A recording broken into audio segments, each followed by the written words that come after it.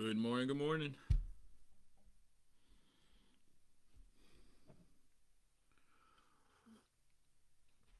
Ooh, that reminds me.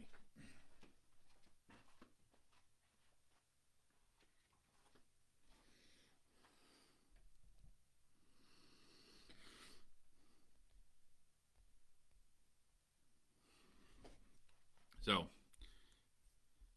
since everybody knows Tuesdays are pig days,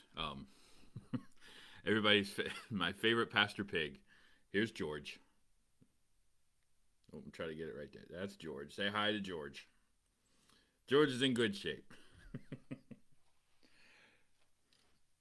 It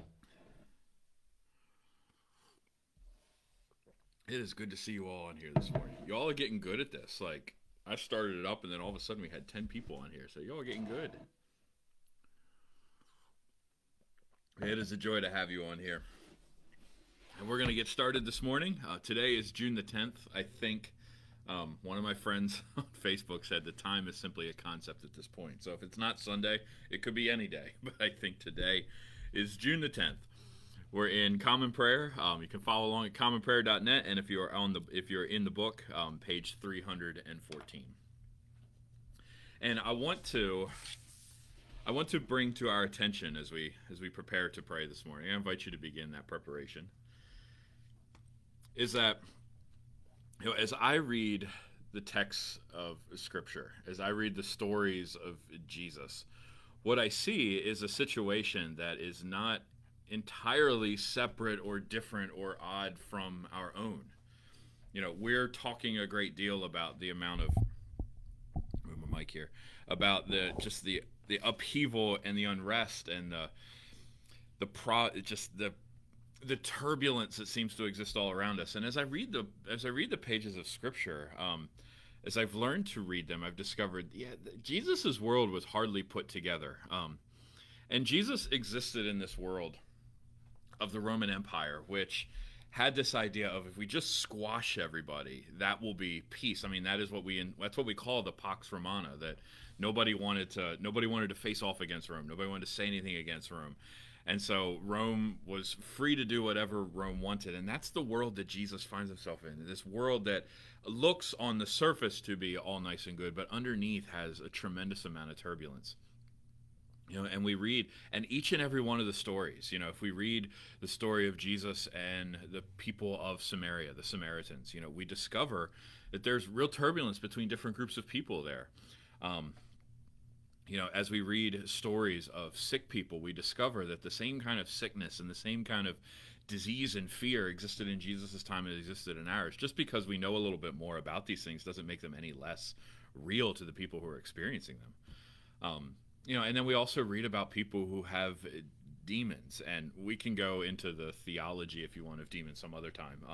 But just the idea that we're plagued by so many things that seem to be in our air and in our water, and things that aren't necessarily physically related, but at the same time have some powerful effect on us. And what we see in all of this, like I said, Jesus lives in the same world. And then what we see Jesus doing is the one thing that we often struggle to do. We see multiple times, and Luke is particularly good about this. Luke will say, in the early morning while it was still dark, Jesus went out to pray. Jesus finds the quiet spot. And that's where we struggle, is that, and I do this as much as the next person. As soon as I get up, check my phone, what happened yesterday? As soon as I lay down in bed, check my phone, what happened today? Who needs me? What's up? What's going on? But Jesus shows us again that in the world of turbulence, we can't just pray, but we have to begin in prayer. This is what Jesus does. And so, yes, we're feeling a great deal of turbulence. Yesterday was a really busy day for me, and so I'm feeling a lot of thoughts swirl as we gather here. And Jesus is like, it's okay. I went up on the hilltop to pray. And I'm grateful for this hilltop that we find, where we find one another each and every morning to just do this work. Because it is important work in this moment, regardless of what we're thinking about, whether it's pandemic over here or protests over here or whatever's going on in our lives personally. Just like, come on up in the mountain and hang out with me for a little while. And so it is a joy to do that. And so, friends, I invite you to quiet your hearts as we join with Jesus in the work of prayer.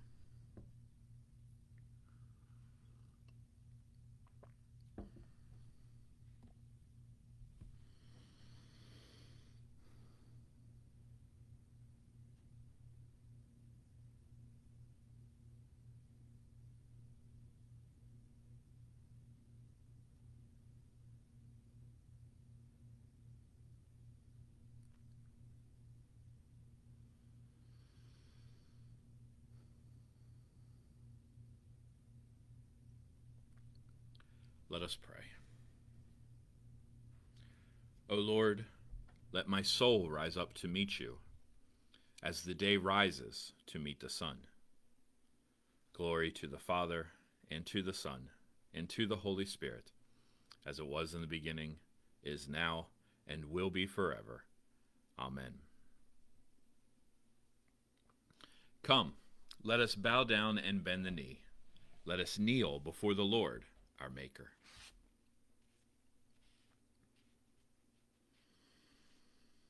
And we reconnect in worship as we together pray the collect for the week of June the 7th. In name of Father, in name of Son, in name of Spirit, three in one. Father, cherish me. Son, cherish me. Spirit, cherish me. Three, all kindly. God, make me holy. Christ, make me holy. Spirit, make me holy. Three, all holy. Three, aid my hope. Three, aid my love. Three, aid mine eye, and my knee from stumbling. My knee from stumbling.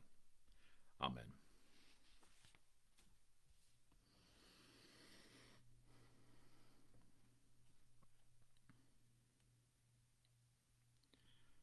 Our antiphon for today. Root out wickedness from our hearts and scatter our evil thoughts. With this thought in mind, we pray the words of Psalm 52. We'll be reading verses 1 through 5.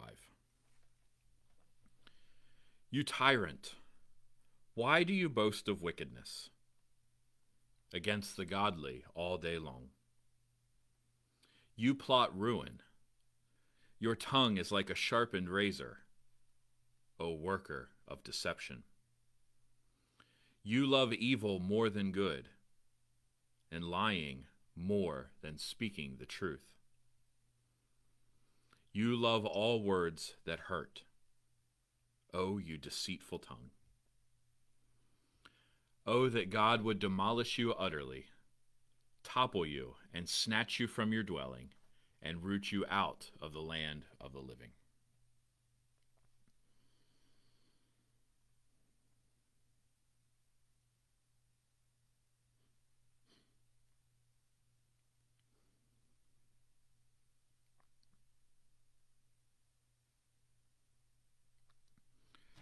To our antiphon we say, root out wickedness from our hearts and scatter our evil thoughts.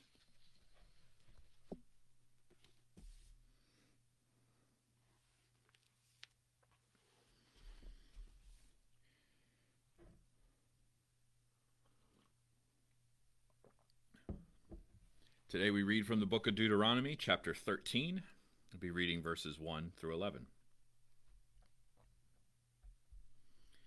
If prophets or those who divine by dreams appear among you and promise you omens or portents, and the omens or the portents declared by them take place, and they say, let us follow other gods whom you have not known, and let us serve them, you must not heed the words of those prophets or those who divine by dreams. For the Lord your God is testing you, to know whether you indeed love the Lord your God with all your heart and soul. The Lord your God you shall follow. Him alone you shall fear. His commandments you shall keep. His voice you shall obey. Him you shall serve, and to him you shall hold fast. But those prophets or those who divine by dreams shall be put to death for having spoken treason against the Lord your God, who brought you out of the land of Egypt and redeemed you from the house of slavery, to turn you from the way in which the Lord your God commanded you to walk. So you shall purge the evil from your midst.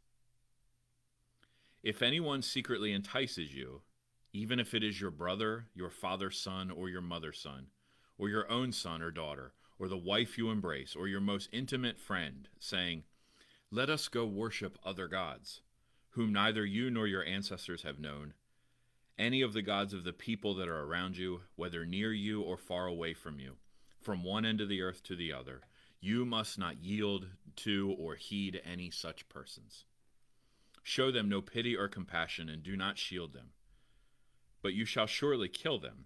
Your own hand shall be first against them to execute them, and afterwards the hand of all the people. Stone them to death for trying to turn you away from the Lord your God, who brought you out of the land of Egypt, out of the house of slavery. Then all Israel shall hear and be afraid, and never again do any such wickedness.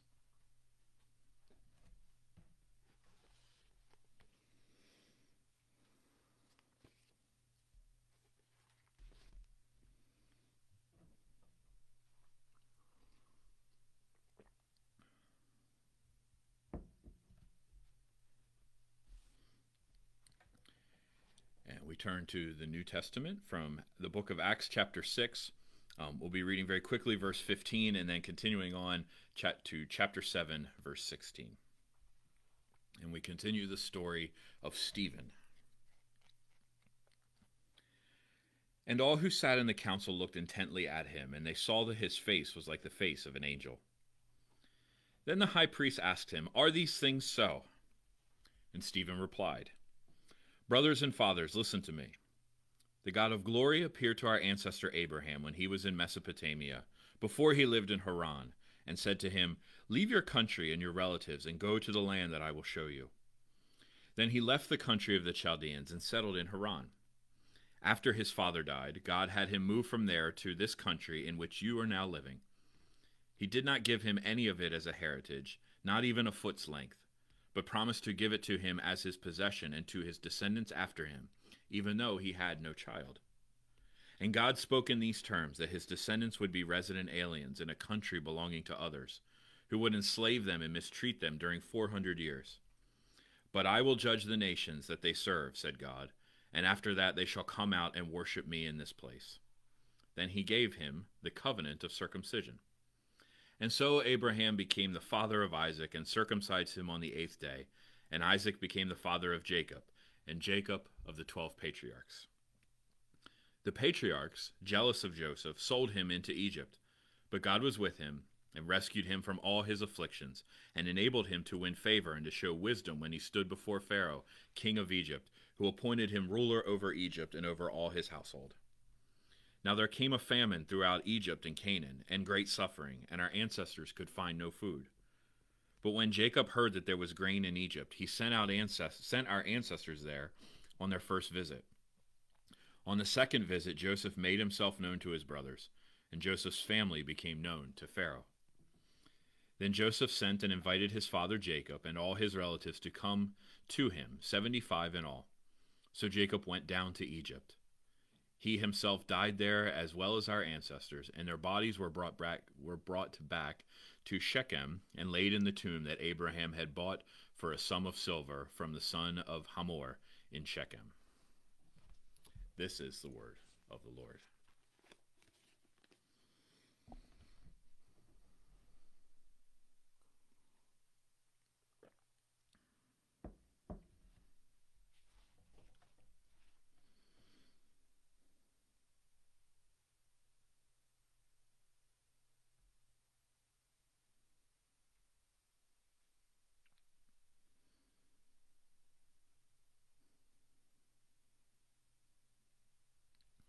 Again, our antiphon. Root out wickedness from our hearts and scatter our evil thoughts.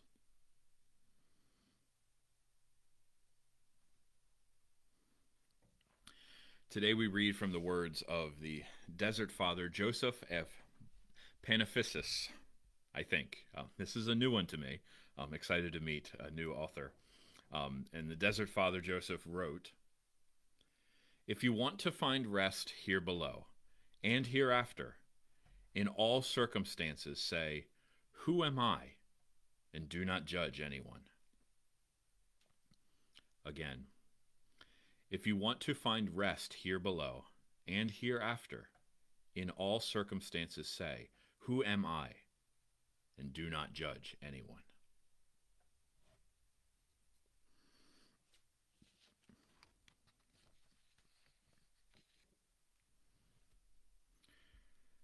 We turn to our prayers for others, and I do not have any updates for today. I guess I do have one thing. Maybe it's more me catching up than you all catching up. I understand Ken Booker, who we've been praying for some time, has indeed passed away, and so I am updated on that, and we will certainly remember him in our prayers this day. And I also will say, and Vicky just posted in the comments for those who can see it, that there is an African-American family not 3 miles from our church who woke up yesterday morning with racial slurs and sexually explicit drawings spray painted in front of their house. And so we discover, if we didn't know already, that the issues that we are discussing as a country have found their way to our doorstep. In so many ways, we already knew it was here. This is part of what we are discussing and trying to come to terms with, is that the ugliness and sinfulness of racism is latent in our own soil. It is here. It is unfortunate and traumatizing and heartbreaking when it emerges from the soil in such a profound and traumatizing way. And so for our neighbors, our literal neighbors, not 3 miles from the church, who are enduring this kind of hatred, we certainly pray for them this day.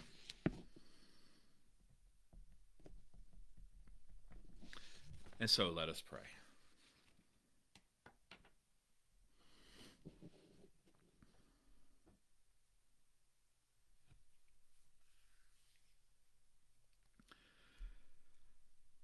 Our God,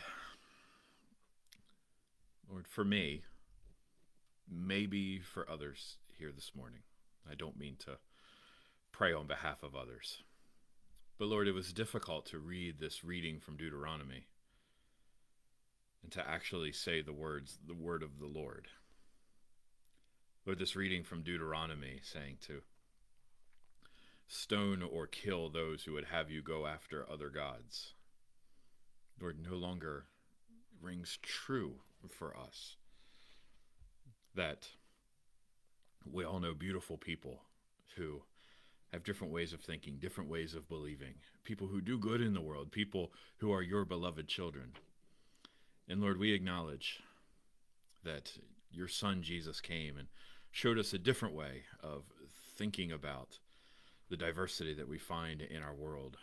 Came and showed us a way of loving our neighbor, even those whom we disagree with, or those whom may look very different than us or may believe very different than us.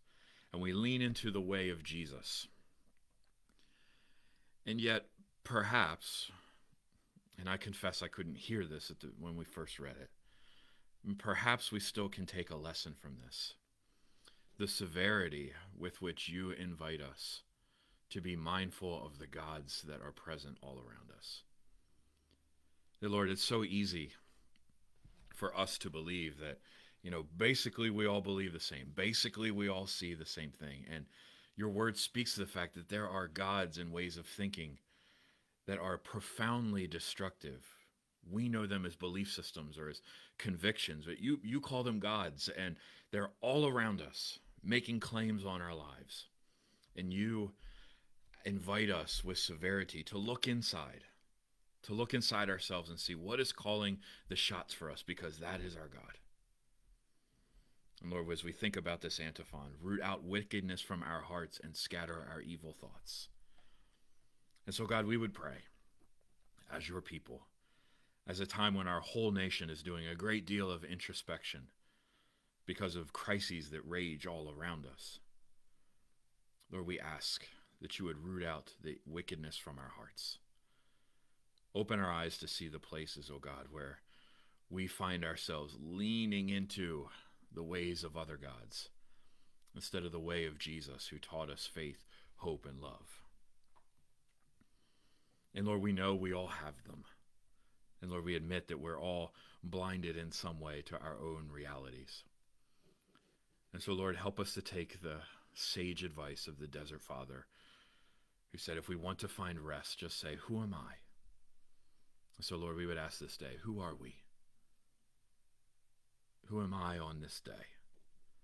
And what is it that you are doing in me? What is it that you wish to remove from me so that you can build more of your goodness and your love into our heart? Because we're sure that's what you want to do. We're sure that this is about love. It's about a better way of being in the world. And so, God, even in the uncomfortable places of Scripture, Lord, we still yet find your still small voice speaking to us. Give us the courage to look inside this day.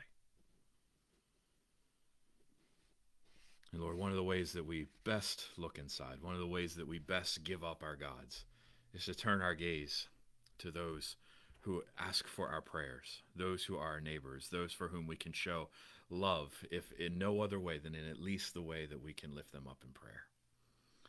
And so, God, today, Lord, as we look at the wickedness that is around us, Lord, we hear this tragic story of the family just up the road who experienced the horrors and the ugliness and the sinfulness of explicit racism.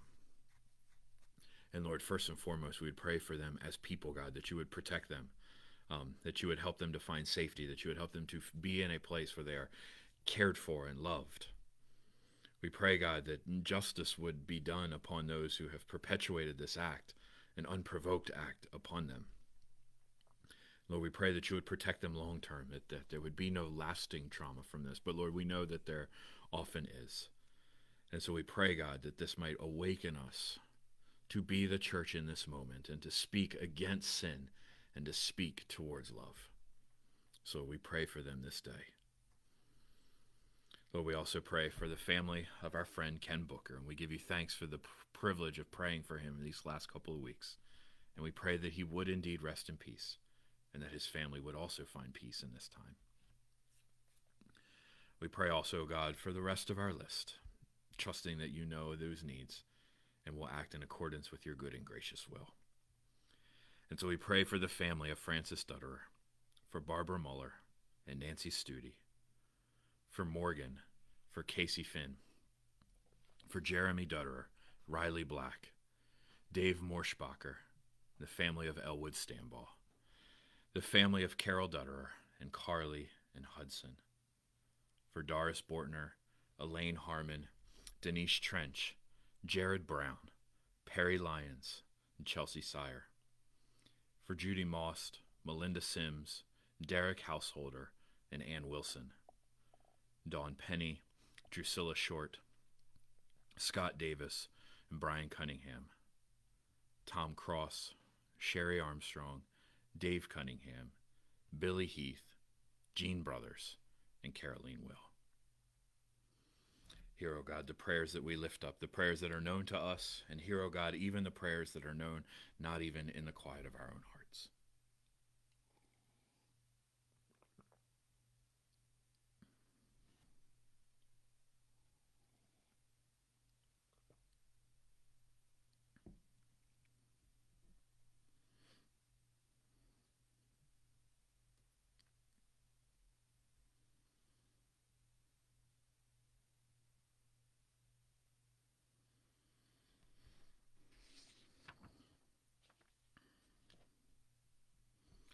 And God, on this day we would pray fervently the words that we so often sing. Hear our prayer, O Lord. Hear our prayer, O Lord. Incline thine ear to us, and grant us thy peace. Amen. In the pursuit of peace, we pray the words that our Savior has taught us to pray, who showed us the way of peace, as we say, Our Father, who art in heaven, hallowed be thy name. Thy kingdom come. Thy will be done, on earth as it is in heaven. Give us this day our daily bread. Forgive us our debts, as we forgive our debtors. Lead us not into temptation, but deliver us from evil.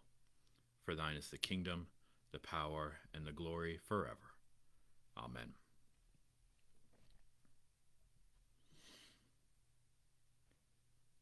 Lord Jesus Christ, set our sights on your kingdom this day, that we may keep from false idols and tempting voices. You alone are God, who keeps us and directs our steps for your glory. Amen. And now, my friends, may the peace of the Lord Christ go with you wherever he may send you. May he guide you through the wilderness, protect you through the storm. May he bring you home rejoicing at the wonders he has shown you. May he bring you home rejoicing once again into our doors. Amen. So, friends, I don't mean to preach again, but I just wanted to say thank you to Marge. That yes, that reading stressed me out as well, and I may have read it once upon a time, a long time ago, but to sort of be hit with that this morning is unsettling. And you should know that I feel unsettled kind of coming out of this. And as I read this, as I come out of prayer this morning, I feel a little unsettled. But as I read this benediction, the one we've read every single day, let us remember that the peace of the Lord Christ is as real as the storm and the wilderness that we're going to encounter. And so we shouldn't be surprised when there are times when we go through storms and we go through wilderness and it's impossible, it's difficult, to get through the day. But as we're going through this, as we look at things that are difficult for us to look at, we remember that down the road, as we process this, as Jesus is at work in our lives, there is rejoicing. God is going to bring us home rejoicing once again into our doors. And so, friends, I invite you not to look away this day, to not look away from our own hearts, not look away from what is going on around us, but to sit in that discomfort and in that discover that we are on the way to the path to peace. There is a way forward, even in the times that are difficult for us. And we are grateful that God continues to make ways for us. So if that stressed you all out, I apologize. Belinda, I see your comment as well. But it's okay. God is going to speak. That's the good news for this day. And so, friends, now that we're all thoroughly disturbed, I'm gonna release you to go to your day today. And I pray that it is a beautiful and a wonderful day for you today.